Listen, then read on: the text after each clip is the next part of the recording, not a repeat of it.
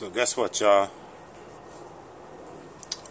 Just a little update as what's been going on with the cigar business. I've been working on the bands. I got someone doing that for me now. Someone who takes a lot of pride in their own work. He has a YouTube channel also. I'll reveal that as soon as I can get permission to do so. I don't know if he wants to be put out there like that, but he's got a YouTube channel. But wanted to tell you guys, the samples have just come in for the first cigar. Now this isn't what it's gonna look like. The end product is not gonna look like this. They rolled this like this for me to try it, to see how I like the blend.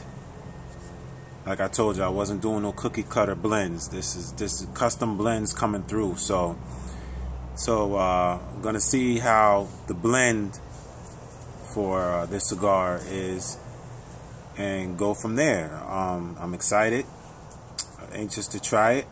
I'm gonna get into it, and then I'm gonna give you guys a update on how well the blend is. Now they sent me 2 different blends.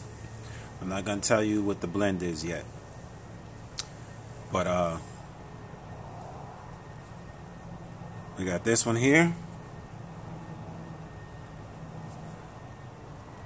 and this one here. So I'm gonna try these 2 blends. You're gonna see how they work out. I think they're gonna be pretty good. This manufacturer used to work for Romeo and Julieta as a roller, and he started his own business. So we're gonna give it his blend a try, see how it is. I told him exactly what I was looking for in the blend, so he said he was gonna roll some stuff up for me and see how I like the blends, if it was something that I'd be interested in, based off of what I'm looking for the first cigar.